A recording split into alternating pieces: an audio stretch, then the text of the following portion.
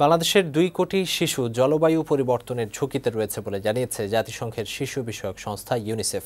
এক প্রতিবেদনে সংস্থাটি জানিয়েছে 5 বছরের কম বয়সী 45% শিশুই পুষ্টিহীনতা সহ নানা জটিলতায় ভুগছে।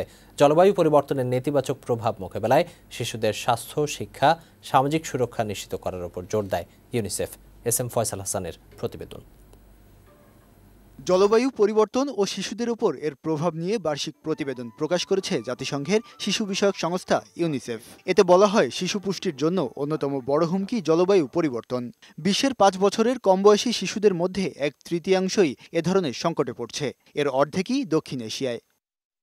ইউনিসেফের তালিকায় ওপরের সারিতে রয়েছে ভারত। দেশটিতে 5 বছরের কম বয়সী শিশুদের 54%ই অপুষ্টির শিকার। আর বাংলাদেশে 45%-এরও বেশি শিশু পুষ্টিহীনতা সহ জটিল স্বাস্থ্য ঝুঁকিতে রয়েছে।